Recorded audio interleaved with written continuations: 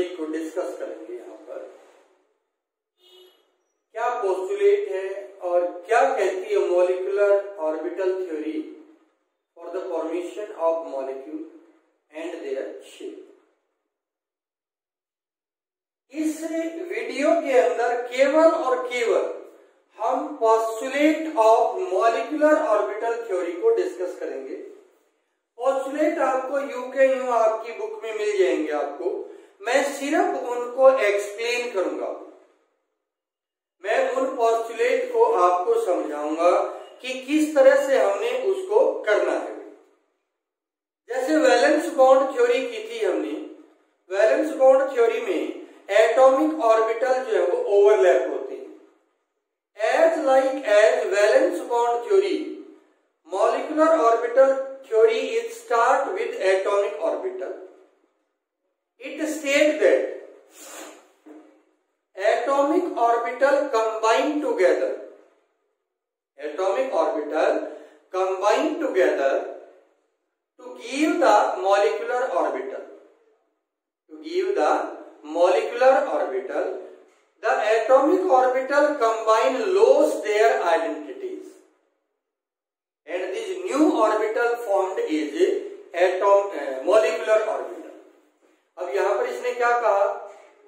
This theory state that atomic orbital combine or overlap and lose their identity to form new orbital known as molecular orbital, जिनको हम molecular orbital जो है वो बोलते हैं। ये फर्स्ट डेफिनेशन है आपकी मॉलिक्यूलर ऑर्बिटल थ्योरी की। जिस तरह से एटॉमिक ऑर्बिटल किसी भी एटम के अंदर एनर्जी स्टेट होते हैं, उसी प्रकार से molecular orbital are the energy state of A molecule in which electron are present, जिसके अंदर इलेक्ट्रॉन प्रेजेंट होते हैं।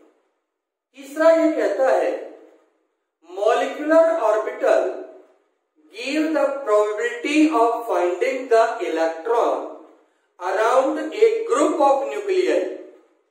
अब यहां पर ध्यान रखना, एटम के अंदर एक न्यूक्लियस होता है, उसके चारों तरफ इलेक्ट्रॉन के पाए जाने की संभावना।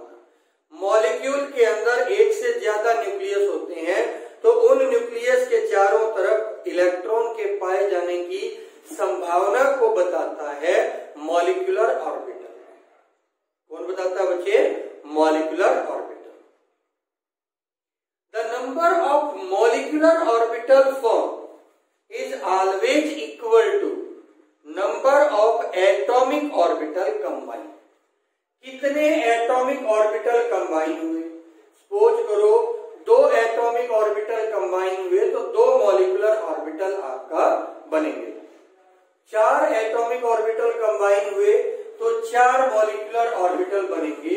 जितने एटॉमिक ऑर्बिटल कंबाइन होंगे उतने ही मॉलिक्यूलर ऑर्बिटल आपका जो है वो बनेंगे।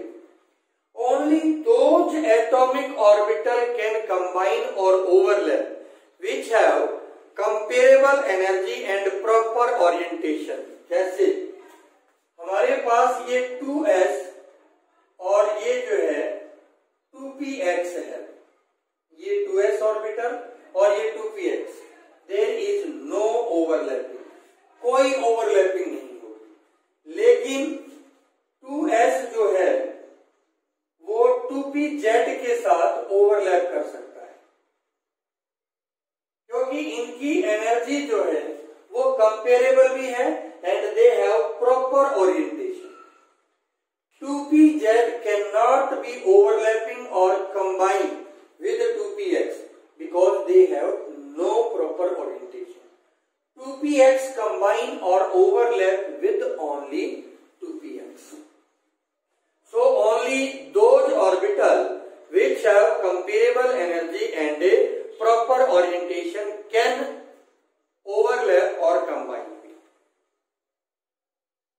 When two atomic orbital combine, two molecular orbital is formed, one with high energy and one with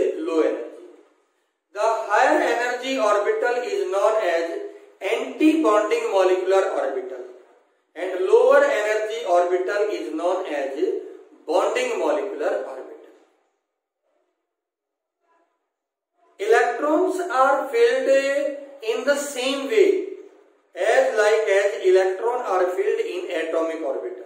मतलब lower energy orbital are filled first with electron, then higher energy orbital. Last point ये कहता है it follow all the rule filling of electron which followed by atomic orbital. Above principle, Hunt's rule, Pauli exclusion principle. ये भी इन्हीं को obey करेगा. So this theory is known as a molecular orbital theory. बहुत simple है. अगर आप इसको सीरियल वाइज लेंगे तो आसानी से आपको ये थ्योरी याद हो जाएगी. कल हम बात करेंगे how bonding and anti bonding molecular orbital form. कैसे बॉन्डिंग बनते हैं, कैसे एंटी बॉन्डिंग मॉलिक्यूलर ऑर्बिटल बनते हैं, और बॉन्डिंग और एंटी बॉन्डिंग मॉलिक्यूलर ऑर्बिटल की प्रॉपर्टीज क्या होती हैं. दूसरा, मैं उन बच्चों को इंफॉर्मेशन देना चाहता हूं जो नए चैनल के साथ जुड़े हैं बच्चे. उनके लिए हमने एक प्लेलिस्ट बनाई है जिसमें यूनिट वाइज वीडियो मिलेंगे. जैसे आपको फर्स्ट यूनिट की वीडियो चाहिए तो आपको सभी वीडियो में जाने की जरूरत नहीं. आप प्लेलिस्ट में जाइए, प्लेलिस्ट में आप यूनिट 1 क्लास +1 खोलिए, वहां पर आपको फर्स्ट यूनिट की सारी वीडियो मिल जाएगी serial wise, first to last. इसी तरह से सेकंड यूनिट, थर्ड यूनिट और फोर्थ यूनिट की वीडियो मिल जाएंगी, जिससे आपको जो है वो पढ़ने में और रिवीजन करने में आसानी मिलेगी बच्चे. और जो बच्चे लेट जुड़े हैं उनको अपना पिछला काम कंप्लीट करने में आसानी होगी. But it is my request to all my viewers, please share, subscribe and like the channel.